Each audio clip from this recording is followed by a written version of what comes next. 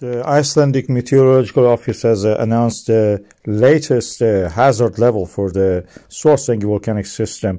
The hazard level for the central area is now orange. That is raised to the level of the orange. Eruption is imminent. We see the GPS data. All of them show that the level of the uplift of the land due to the magma accumulation has raised, except in the Thorbion. This is Svartsengi, previous one was Skipatskin lava fields.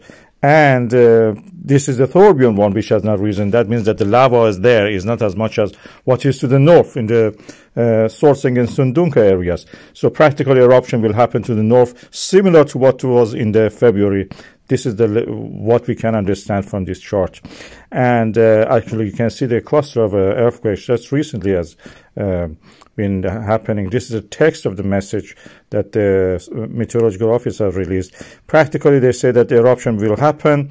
The level is now raised, and the lava may flow without an eruption, meaning there is no jumping into the air, fountain into the air. So the pressure is not enough, or the volatiles are depleted in the magma.